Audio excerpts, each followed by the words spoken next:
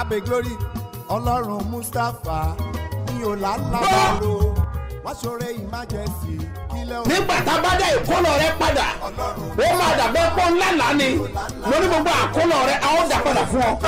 tí gbogbo ẹ tó ń gbọ́ mi lẹ́nìí àsọtẹ́lẹ̀ àkọ́kọ́ tí mo rán jáde sí ayé rẹ nìyí o ti ń fa ìkorò sí inú ayé rẹ ní orúkọ Jésù lónìí àní lónìí lórúkọ Jésù ó yá parẹ́.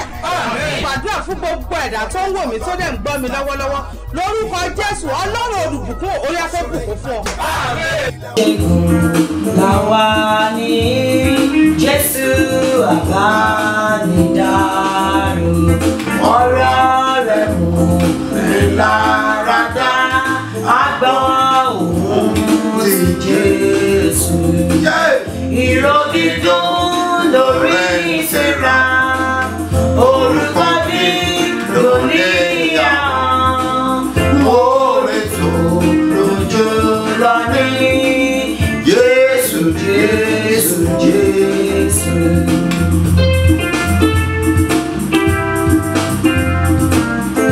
ọkọ mi ọba ọ̀run fún ọrẹ tá a mú wá sọ́rẹ́ wọ́tàwọ́sàn tá a dáríjì tàlàbà máa yìn bí rẹ̀ yìn Olúwa yìn Olúwa yìn Olúwa ọba nígbẹ̀kún yìn Olúwa yìn Olúwa yìn ọba nígbẹ̀kún.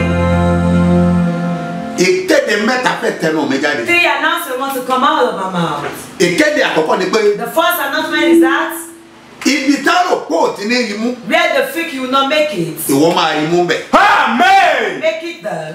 èkejì lélẹ́yìn. This is the second one. ibì kan bẹ́. There's a place. táti rò pé ẹlẹ́yà rẹ máa yọ. They think your shame will be exposed. ògo rẹ ló máa yọ bẹ̀. Amen. Glory will manifest there. òkè kan bẹ́. There is a place. òkè ọ̀là náà ń pè é. Is high places of riches. lóòótọ́ ó máa ń le fún àwọn ará ilé yín láti gun òkè yẹn. Truly, it's very difficult for your family to clear them. àmọ́ Yet, mo da ìgbàgbọ́ mi pọ̀ mọ́ tiẹ̀. I add my faith to yours. mo fi ọwọ́ mi gbá ọ mú. I blow you with my hand. òkè ọ̀là yẹn ó yẹ máa gùn lọ. Amen. Climb that hill of wàá riches. gùn lábòjá. Amen. Get through the and Jesus. the venom. Amen. Jesus Christ. àṣẹ mo bẹ́ẹ̀. Amen. Authority abound. Olúwa wa. Amen. Jesus' name, my Lord. orúkọ tèmi ò yí padà. My name never changed. apostoli yìí. He's an apostle. Dr. SMO Mustapha JP Babasebioba láti ìjọ Seed of Calvary Church Land of Reality tí olùjọ wà ní Gbáremú Ìdíòbí airport area ní ìlú Ìbàdàn.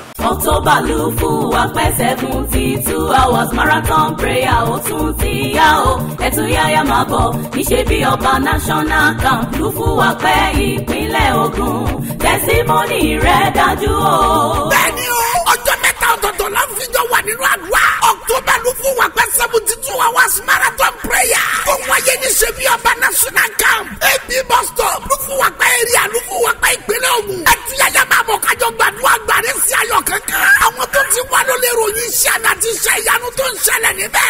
ìwọlẹ̀ rí kan báyìí o. tètè tá a bá ti wọnú àdúrà lọ́jọ́ Wednesday October 25. ó ní ìdájí òwúrọ̀ ọjọ́ Sátidé ká tó kúrò. Ọlọ́run máa dá àdúrà rẹ̀ gbà bẹ́ẹ̀. ìránṣẹ́ Ọlọ́run aláyé adẹnulẹ̀ bí ọwọ́ra òjò. His Eminence Apostle Dr. SMO Mustapha JP Babasebioba lólùgbàlejò àgbà. tó balẹ̀ wá tó sùn kẹwàá ìnílù fún wa pẹ́. oṣù tó kù nínú ọdún yìí máa pé ọdún bẹ́ẹ̀ lọ lórúkọ Jésù. Àmín o. Dádì o mo lẹ́rìí o ìpè yín pè mí o ó pè mí àti ìdílé mi o lórí gbogbo oore tí Ọlọ́run Babasebioba ń ṣe fún wa oore ńláńlá ni àdúpẹ́ fọ́lọ́run Babasebioba ìpè yín dẹ̀ pè wá púpọ̀ nígbà tí mo san ọ̀rẹ́ májẹ̀mú mi lénìí Ọlọ́run ṣe oore ńláńlá fún mi èmi ọmọ yín ni láti Ghana Mustapha ọmọ yín láti Ghana Ọlọ́run ṣe orí ńláńlá fún mi lénìí o orí ńláńlá ni dádì o mo sọ̀rọ̀ májàmú mi tán lé ní báyìí tí mo dé ibi iṣẹ́ owó kan wọlé lọ́tún lósì ni ẹ̀tẹ̀ ti ṣàdúrà fún wa tẹ́lẹ̀ lé ní pé a máa fọwọ́ wa gbowó mo dẹ̀ dúpẹ́ mo fọwọ́ mi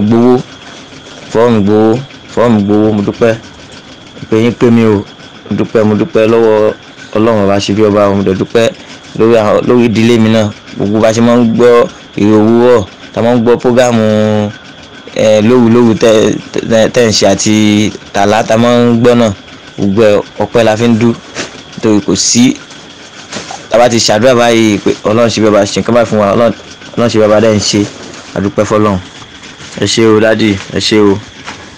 yẹ ẹgbẹ́ ọwọ́ sókè Lift up your head. ẹ máa pariwo I shout. àṣẹ ìgbésókè Authority of lifting. àṣẹ ìgbésókè Authority of uplifting. àṣẹ ìgbésókè Authority of ẹgbẹ́ ayé mi sókè Raise me up. oyà gbà. orúkọ Jésù orúkọ Jésù orúkọ Jésù ẹ̀mí mímọ́ Ọlọ́run Babasebioba o àṣẹ ìgbésókè gbọ́dọ̀ ní wájà tí ó bá wájà mi sókè báyà ọmọ mi sókè báyà ìyá mi sókè àṣẹ tó gbé ayé Babasebioba sókè gbọ́dọ̀ ní wájà tí ó bá báyà mi sókè báyà mi sókè báyà mi sókè báyà mi sókè.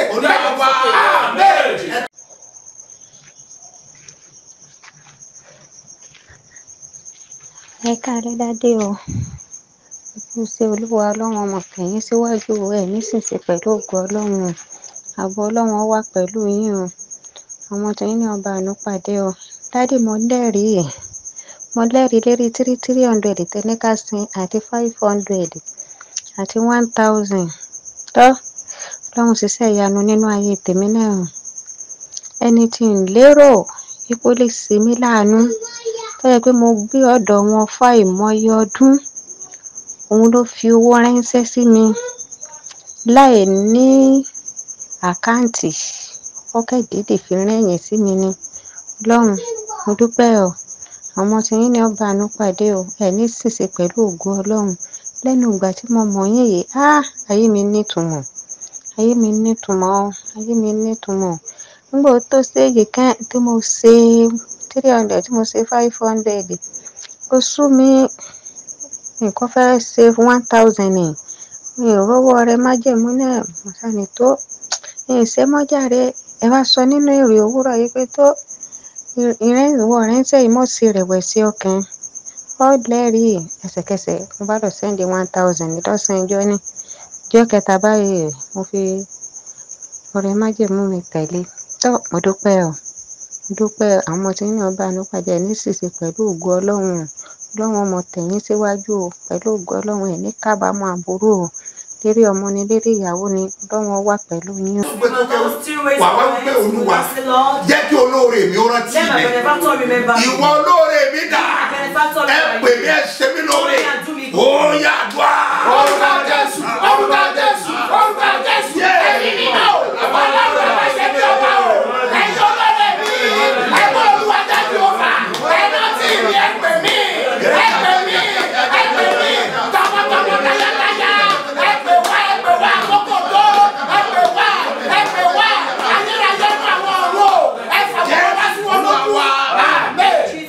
Mustapha ò ló ń ṣe bí ọba aráyé ń béèrè pé báwo ló ṣe jẹ́ ẹ̀mí mímọ́ láṣírí ẹwà tí mo fi ń ṣakọ ìgbàlà Ọlọ́run Mustapha ò ló ń ṣe bí ọba o Ọlọ́run Mustapha mi ò lálábàárò wàá ṣoore emergency o kí lè ní oko tó ṣú ẹ káàárọ̀ sẹ́kù ṣolúwa Olúwa ṣàgbára dọ̀tun ẹ̀mí yá gùn ẹ ṣeun gidi gan ni o àdúpẹ́ lọ́dọ̀ yín láti ìdíròkò ni mo ti sọ̀rọ̀ Mrs. Morenikeji ṣe gàrí ọwọ́ agbára yín ẹni tí Ọlọ́run tí a rí tá a dẹ̀ ń ríṣẹ́ ọwọ́ rẹ̀ Ọlọ́run tá à ń pè ní àjò tó ń dá wa lóhùn nílé òun lọ́lọ́run Babasebioba mo dúpẹ́ gidi láti 2021 náà ti introduce mi sí ìrè òwúrọ̀ mo dẹ̀ ń gbọ́ táǹgbà yẹn ní ká san 100 naira ní ọjọ́ yẹn ní 2021 mo dẹ̀ ṣe kí lẹ́jọ́ yẹn tó ṣú mo rí iṣẹ́ Ọlọ́run mo dẹ̀ ń gbìyànjú láti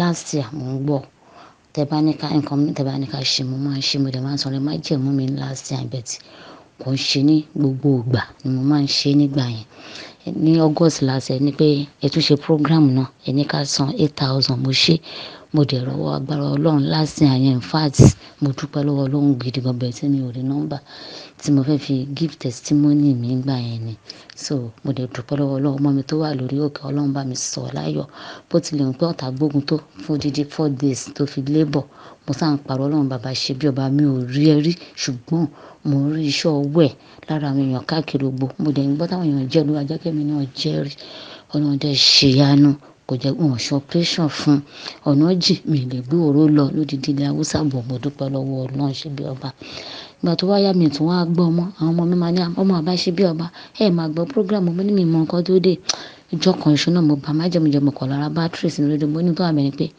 mo ní di fóònù ọ̀la àwọn ọmọ yẹn dẹ̀ ṣe fún mi gbàdán ṣe fún mi dẹ̀ ti bẹ̀rẹ̀ sí ní òwe ní YouTube mo dẹ̀ ra òró sí ìdí ẹ̀ ń bẹ̀ fúnra mi mo dẹ̀ ń lo òró tí n bá ti lo nǹkan tí n bá lò fún báyìí ó máa ń gbọ́ torí ara fún àìlera mi tí n bá ti lò báyìí ara mi máa wà òkè táwọn ọmọ bá gbóná tèmi gan bá gbóná báyìí tá a bá ti lò báyìí òru máa mú wa wá lẹ́ẹ̀kan náà ni so mo dúpẹ́ gidi gan last week ẹni ká ṣe dìde 5,000 ẹni tó bá lágbára 5,000 kó ṣe 500 musa ṣe 500 mo dúpẹ́ lọ́wọ́ ọlọ́run fat ọlọ́run ṣe bí ọba ń jẹ́rìí ààrẹ last month fún birthday yín ẹni ká ṣe 27 tó bá ní 27 kó ṣe 27 mo ṣe 27 mo lọ́lọ́run Mustapha mo fẹ́ send owó ọjà mi mo yọ 27 náà mo ní ọjà tí mo fẹ́ send mi ò síbi tí wọ́n ti máa ń bá mi di àwọn ẹrù yìí ọlọ́run Mustapha nǹkan tí mo fẹ́ ni kí wọ́n ṣe síbẹ̀ fún mi àwọn customer gbọ́dọ̀ complain tán bá wá ra ọjà yìí ọlọ́run Mustapha dẹ̀ ṣe bẹ́ẹ̀ ọgbà tán wá jà ẹ̀rù bè mí lọ pé nǹkan tí mo béèrè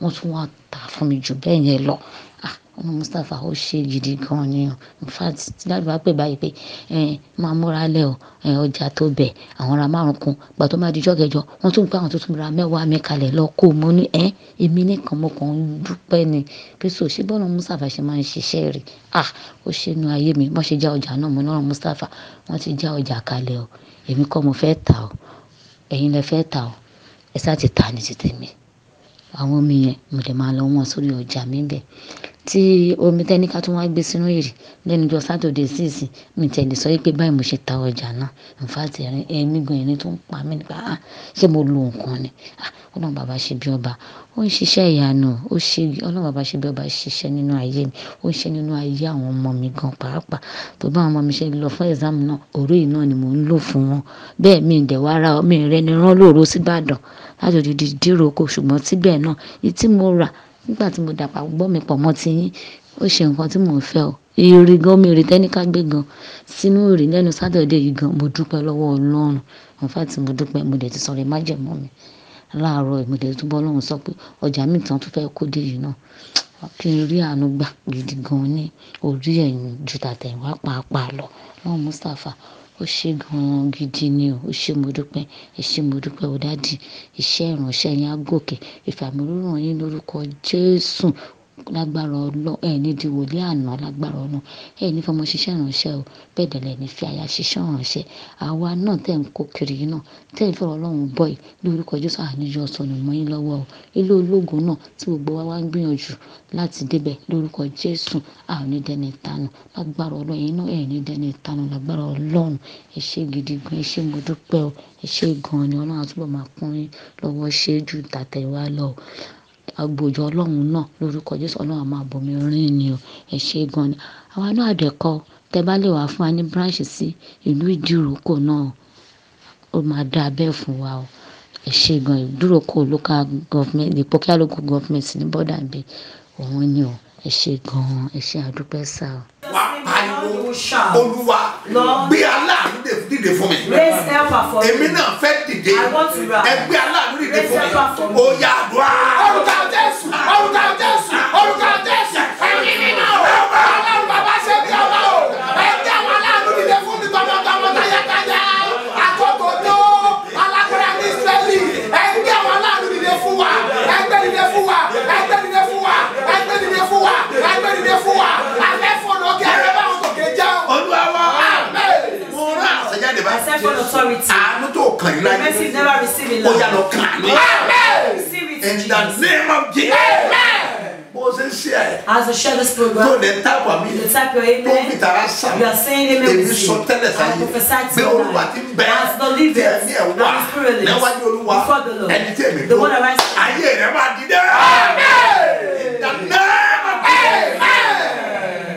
bàálù fún wa pẹ́ 72 hours marathon prayer ó tún ti yá o ẹ̀tún yáyá máa bọ̀ Babasebioba national camp ló fún wa pẹ́ ìpínlẹ̀ Ògùn tẹsímọ́nì rẹ̀ dájú o.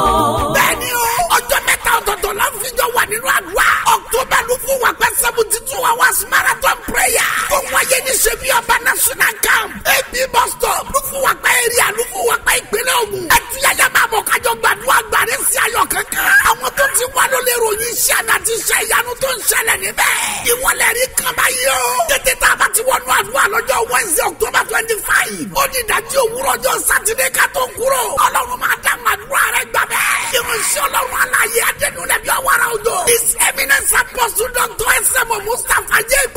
Babasebioba lólùgbàlejò àgbà tó bá lè wá tó oṣù kẹwàá yìí nílùú fún wa pẹ́ oṣù tó kù nínú ọdún yìí máa ń pè jù bẹ́ẹ̀ lọ lórúkọ Jésù àmín o.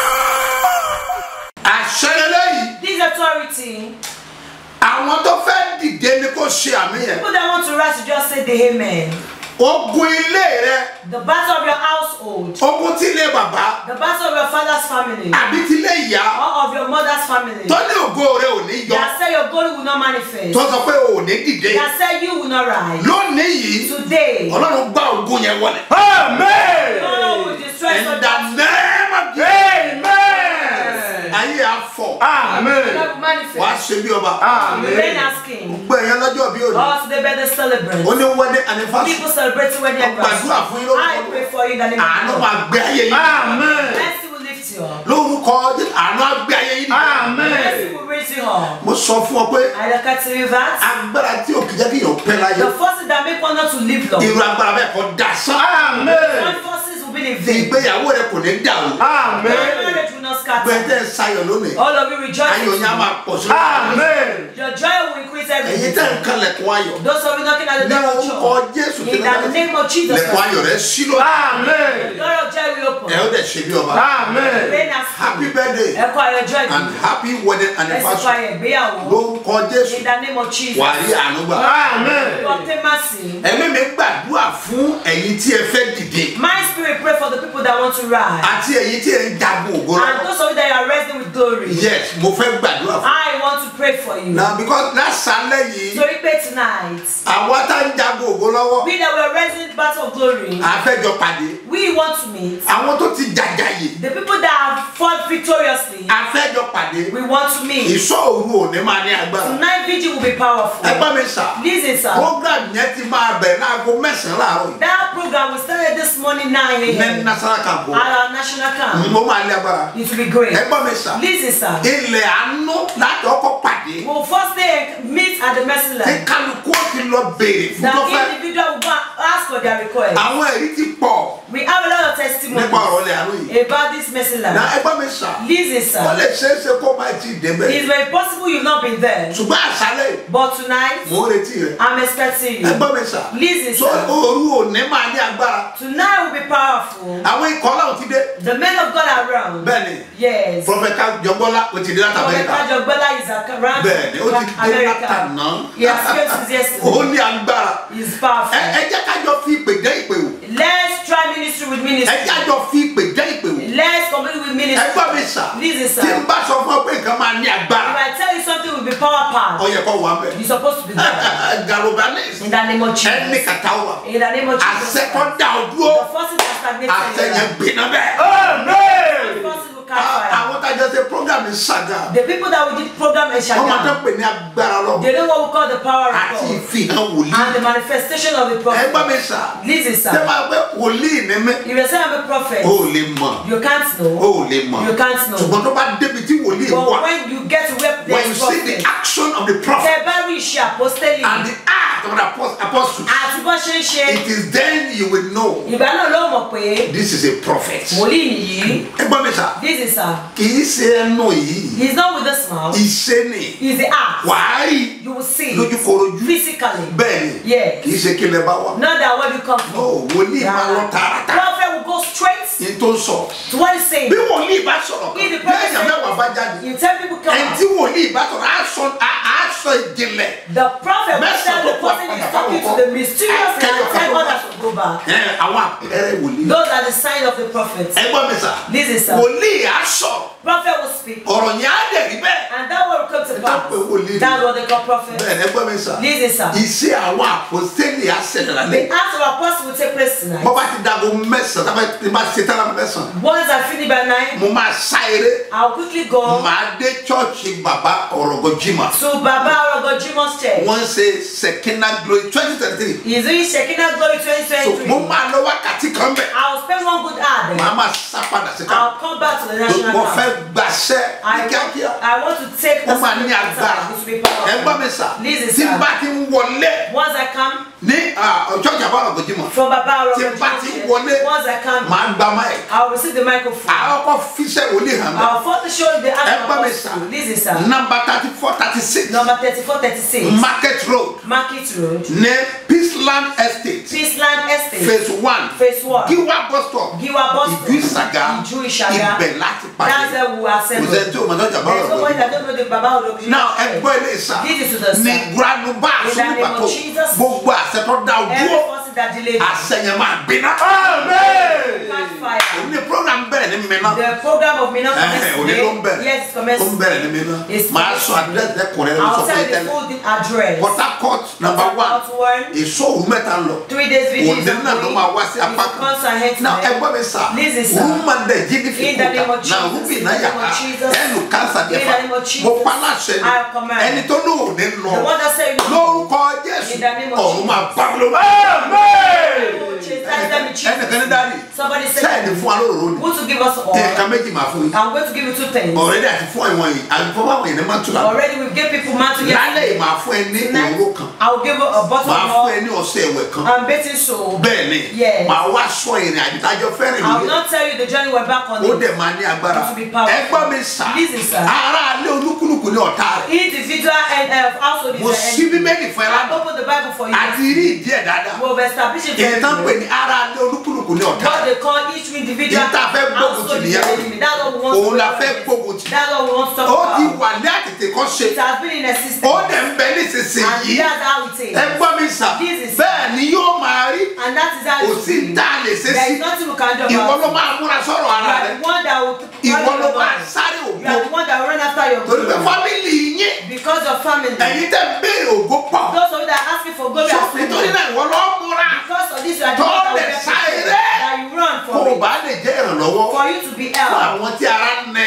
For the people ní that ẹ̀yìn have tí a ti been bí ọ where you've been ẹgbọ́n born. mi sà This is ó ṣẹlẹ̀ bíbélì It happens in the Bible. Genesis orí kẹrẹsẹ̀ kẹjọ Genesis chapter 4 verse wàá ní tó ṣẹlẹ̀ mẹ́ 8. You will see what happened there. bàbá kan ló bí wọn They are born of the same màmá father. kan ló bí wọn Of the same mother. ṣùgbọ́n Yes. inú wọn ò jọra They are not the same. Genesis chapter 4 orí kẹrin, verse 8 ẹsẹ̀ kẹjọ. kí ló wí. What does it say? Káínì sì bá Ábẹ́lì arákùnrin rẹ̀ sọ̀rọ̀. bíbélì wí pé The Bible says, Káínì ẹ̀gbọ́n Cain the elderly ó brother lè bá àbúrò rẹ̀ arákùnrin rẹ̀ sọ̀rọ̀ with his younger tí brother orúkọ rẹ̀ Abel, jẹ́ Ábẹ́lì named Abel. yes Ó sì ṣe ó sì ṣe nígbà tí wọ́n wà ní oko. Aha. Káínì dìde sí Ábẹ́lì arákùnrin oh rẹ̀. yes Ó sì lù ú pa. Ó lù ú pa. ẹrẹ́gẹ̀dẹ̀ In mọ̀tẹ́ the name of Jesus, in the name of ẹ̀gbọ́n dìde The elderly ó brother lè lu àbúrò ẹ̀ pa rose up and ó killed ti his wà brother. látètè kọ́ It ṣe has been in pé existence. ara alẹ́ olúkúlùkù ní ọ̀tá ẹ̀ That individual family is tẹ́rù foes. pàtẹ́nì In gàlá the name of Jesus. ogun tó ń jẹ́ ọ̀tá nù lé ẹ̀ The bad that is of enemy in your tọ́lẹ̀ life. lépa tí ò fẹ́ kó bu ẹ̀ For jáde surely you have done much of those ọ̀run ones. máa lù pa Amen. in the name of Jesus ẹgbọ́n mi sà This is sir. ẹgbọ́n mi sà This is so sir. àmì yẹn ṣe pàtàkì Your email is very o máa important. tẹ àmà wà social media If you are on social media, tàṣẹ bá ti ń jáde One authority máa and dáàbò àmì ẹ̀ you type your kó o dẹ̀ email máa ṣe àkókò yẹn fáwọn èèyàn mi and share the program tí for wọ́n others yí ọ ká that surround you. ẹgbọ́n mi sà This is mi ò sir. mọ̀ bàtà tí ń lé ẹ bọ̀ I don't know where they'll be pursuing you. mi ì mọ̀ bí tá ń lé ẹ dé I don't know the extent where they're pursuing you. oníṣẹ́ àbàmì ṣe máa wá lóru òní That's why mysterious work with Ó dẹ̀ máa le gan. it will be powerful. pápá wá di Sunday On Sunday, àdúrà kan bẹ tó bá rí there's ká a prayer the Lord asks us to pray. kí làdúrà náà What is that prayer? ogun èmi ni mo The nìkan battle it belongs to me. Èmi Or is mo ní. mine. Is mine. Èmi mo ní. Is mine. tànà bá ẹ dù Who are they drugging with ṣé you? wọ́n bá ẹ dù ọkọ Are yìí they drugging your husband with you? àbí wọ́n bá ẹ dù ọmọ ẹ Or they're drugging your children with ẹgbọ́n mi you? sà Listen. onírúurú ni àwa ti We We have seen a lot of sin. Yes. Mori mama to sọ pé I saw a woman that said she born gave birth to a child. She gave birth to a child. And Kodele is a bad. Ọkùnrin yẹn dẹ̀ wọ 49 years. And the man reached the age of 49 years. Ó ní tó bá ti marry kò ní tọ́jú wọn. He said if he gets married, he will not take care of marriage. That's what for sure happened in the church. Before fire came, before authority catch up. And that man was delivered. 49 years. 49 years of age. Just gave birth to his first child. 49 years. 49 years of age. Now, he is more than 50. What was 51? He is now 51. Yes. His mother said, the battle of his mind is happening. Listen, this one is tormenting a lot of women. This is we want to pray over it. Woman can give birth to a child that they will not allow to eat the fruit of it. And be looking onto that child. And some people will snatch away that child. They will not remind you. What the Bible says. The one that watered the tree will be for me. Why they allow you not to eat the fruit of it? Some people that are claiming half of it. Some people that are claiming your children.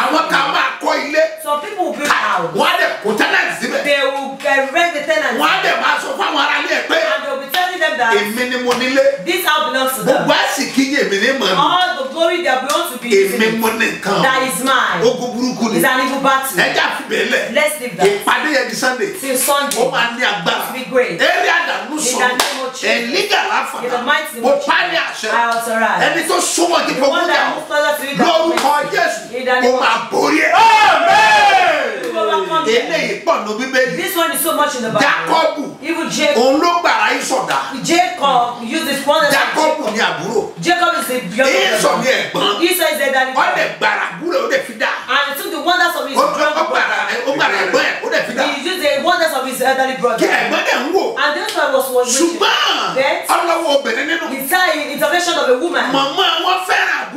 Their mother loved the younger brother than the elderly brother. And Isaac loved his son. Isaac. He handed over his birthright to his younger brother. The next time if you resonates, you why could you use your brother? Where is Esau now?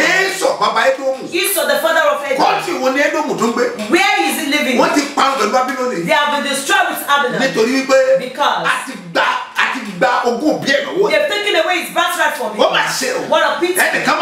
Somebody is hearing me. I declare to you that the forces using your wonders. Some forces will be in vain. Judas. And Jesus loved him so much. He is accountant of Jesus. There is money that comes that will not go. There is no money they spend. The one you put in charge of accountant doesn't have enough money. It was just Judas that was or revealed Jesus. Those know what the one who is the people that love you so much that behind they just they deserve from the bottom of the heart. Stand up, everybody. We will shout, Lord.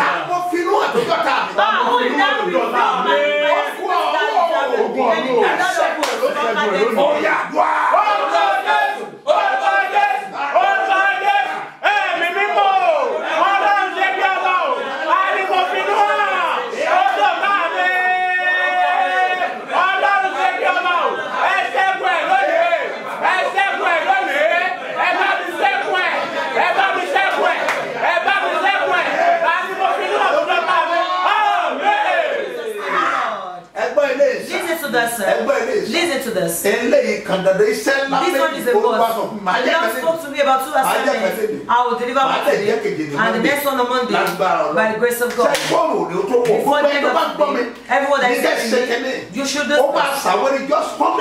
You do 400 naira. Every of my listeners should do. Even you can avoid it for your children. Do so. Some people, as we say, stand on your feet, Lord.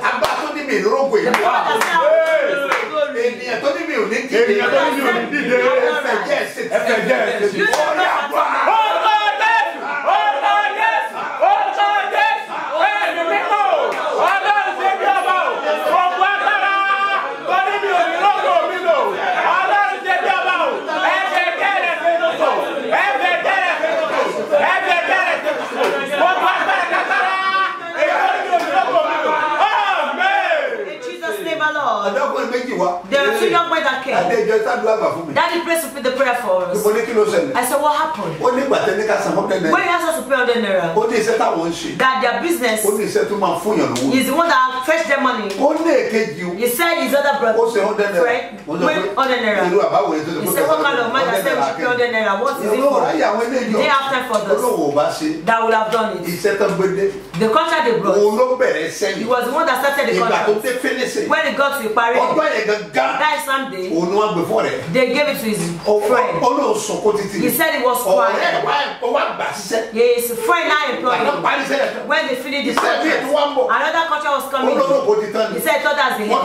They gave it to his friend again. That friend that Daddy prayed for. Daddy prayed for.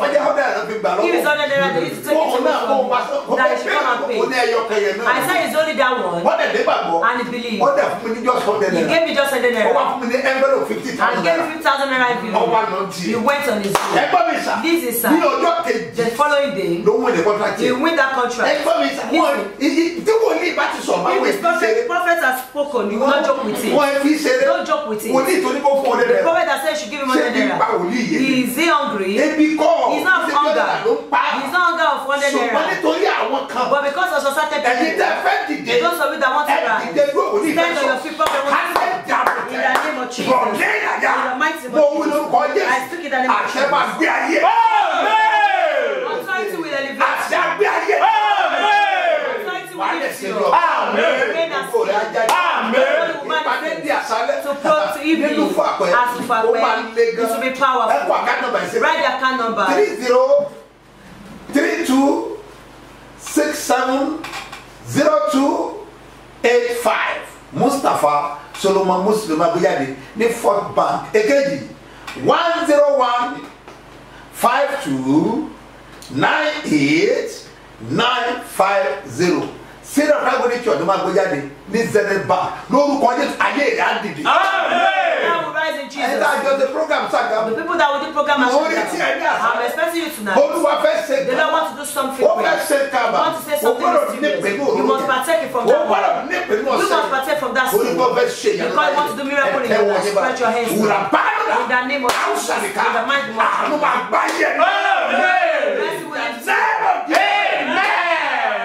October ló fún wa pẹ́ 72 hours marathon prayer ó tún ti yá o ẹ̀tún yáyá máa bọ̀ Babasebioba national camp ló fún wa pẹ́ ìpínlẹ̀ Ògùn testimony rẹ̀ dájú o.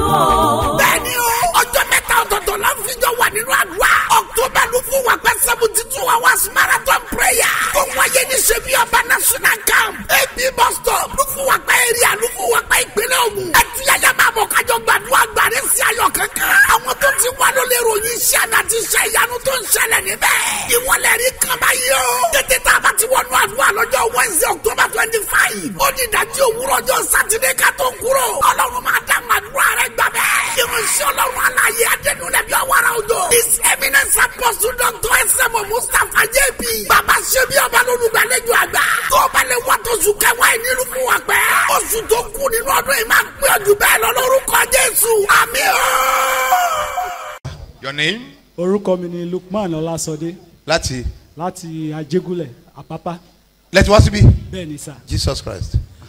Ó ṣẹlẹ̀ pé báwo mo ṣe débí gbogbo gbàdé bá ti fẹ́ ṣe program kò kí ń sí owó lọ́wọ́ mi ó lè kú bí 2-3 days kí program bẹ̀rẹ̀ owó máa wà lọ́wọ́ mi tó bá ti di ọjọ́ program yẹn mi ò ní rówó mọ́ láti lè wá mo ṣáà máa ń tiraka láti wá but tí ọ̀tẹ̀ yìí mo ní nǹkan tó bá gbà gẹ́gẹ́ bí ọ̀rọ̀ yín tó bá ná wa kó ná wa èmi náà dẹ̀ wá ṣe bẹ́ẹ̀ báwo mo ṣe débí mo lọ bọ́ọ̀rẹ́ mi kan tá a jọ ń ṣe tó àmì painting contractor ṣóyè sà mo yá 2000 lọ́wọ́ ẹ̀ dẹ̀ fóònù àwọn ọmọ mi tó fi máa ń play game tó mo pé 2000 yẹn kò lè gbé mi wá kò lè gbé mi lọ àti kí n lọ to and flow so mo àti àná yẹn náà mo ti ń sùn bí so mo tún ta fóònù àwọn ọmọ mi tó fi máa ń play game pé kí n lè dé bíbá ẹ̀ kí n lè wá rí Babasebioba tó mo ní ìgbàgbọ́ pé màá bá yín pàdé Ọlọ́run dẹ̀ Babasebioba láyé mi lánàá èpè mi jáde láàrin ọ̀pọ̀ èèyàn ó ṣẹlẹ̀ pé iṣẹ́ kan tí mo ti ń lé. ó pè yín jáde.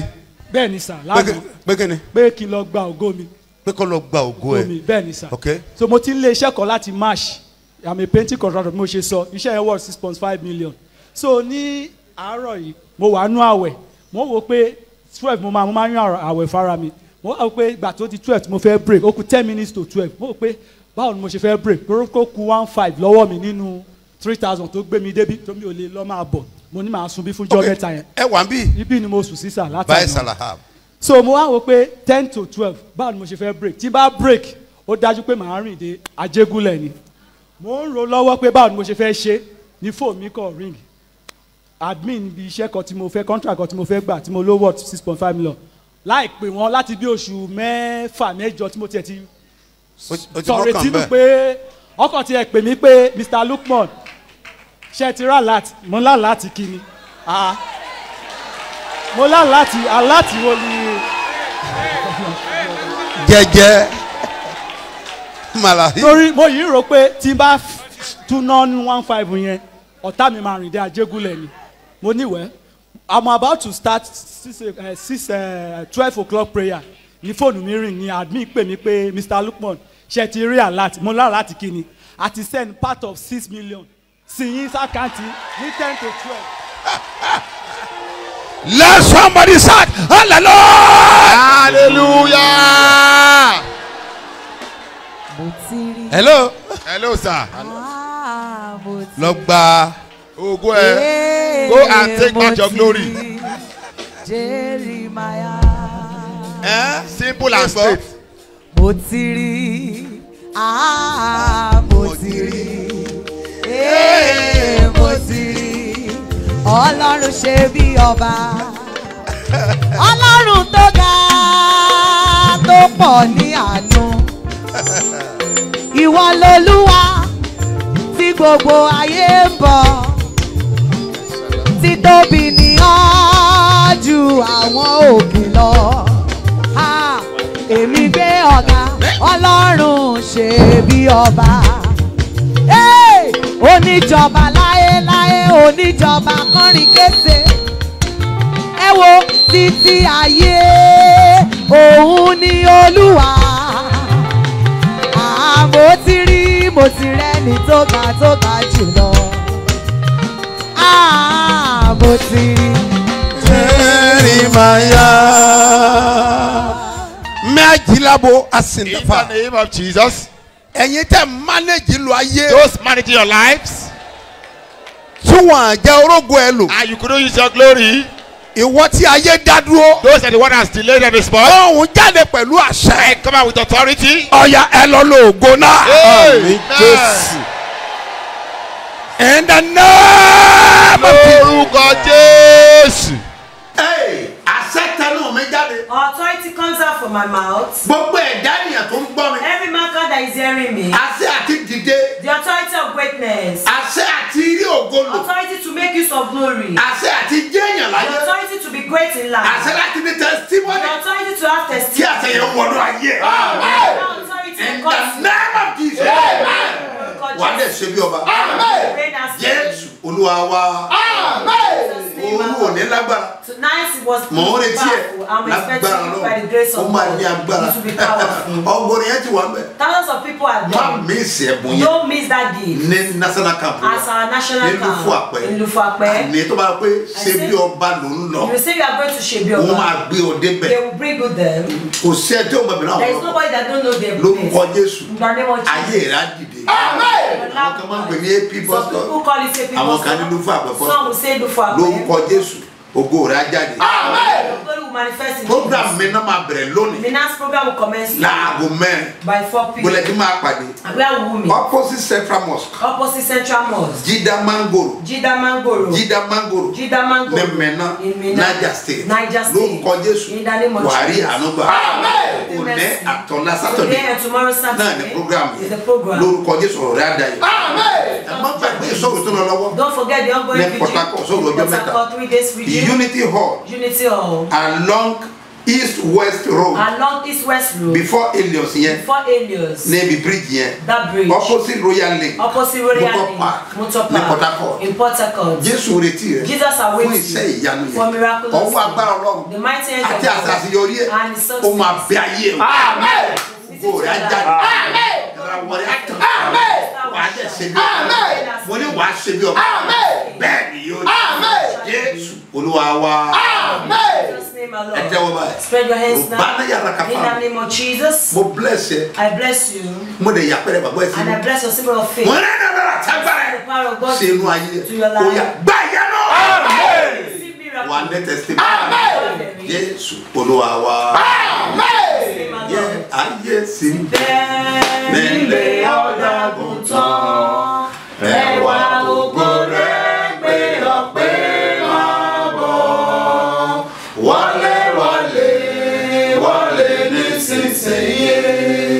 Ewa ogore pe ope mabo. Lórúkọ Olúwa. Dáyé àti ọ̀run. Èmi àti wọn. Àwọn ní sọ nínú. In the name of Jesus.